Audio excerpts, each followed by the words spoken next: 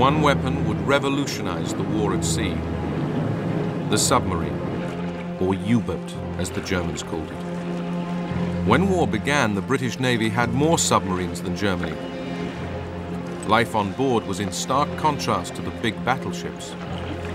To me, it was claustrophobia, or whatever they call it. You know, I liked to be where I could get out. I didn't like to be closed in. And submarines were terrible, really. They were small and so vulnerable. It was all volunteers. Reason to get a shilling a day extra. And there wasn't many submarines, so they didn't want a lot of men to volunteer. But as they went further on, we got more, and they had to go in them. I didn't want to go, but they had to go. But after we saw them after, they were delighted. The submarine, they're all as one, you see. You're the Lieutenant Ahmed Stoker. We both work together, because you get hit, you've got to know what to do, you see, in a submarine. The British used their submarines for patrols in support of the surface fleet. The German U-boats would have a totally different purpose. They became the lone hunters, and they gave Germany its one truly effective naval weapon of the war. Much of a U-boat's lonely time in the ocean was still spent on the surface, allowing moments of peace and calm.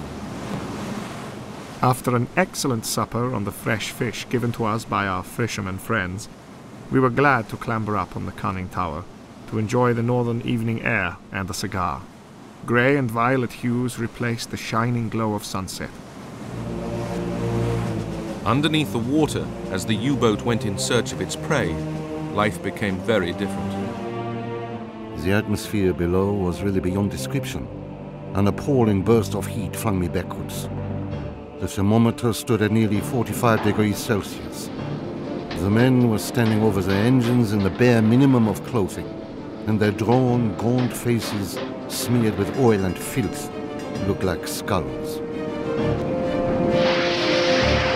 In September 1914, this new underwater threat showed its murderous potential. 3 aging British battleships, the Aboukir, Hogue and Cressy, were sunk in a single day by one German U-boat.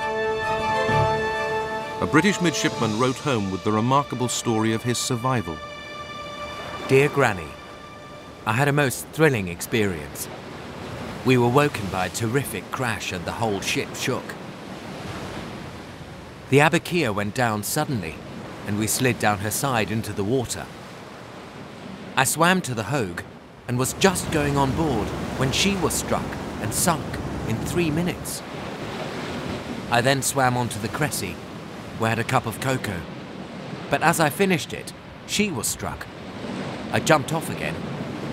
I was picked up, having been 3 hours in the water. 1,400 other sailors lost their lives. The U-boat was able to sneak up on its target without being seen. But when it came to merchant shipping, this unique quality of surprise presented a legal and diplomatic problem. Under international law, an attacking warship of any side was first required to stop a merchant ship, board it, and inspect its cargo. If the cargo was found to be assisting the enemy, the attacker was required to allow the merchant crew to leave their ship safely. Only then could they blow it up.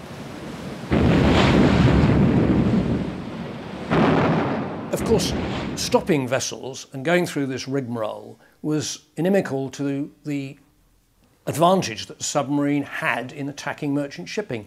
It was a sneaky weapon, a damned un-English weapon, it had been called by one British commentator. Frustrated U-boat commanders began to bend the rules, sinking merchant ships without warning, but claiming that their targets were carrying munitions, or even that it was the British doing the sinking, not them. German propaganda films tried to convince the world that they were still sticking to the law, even towing merchant crews to safety.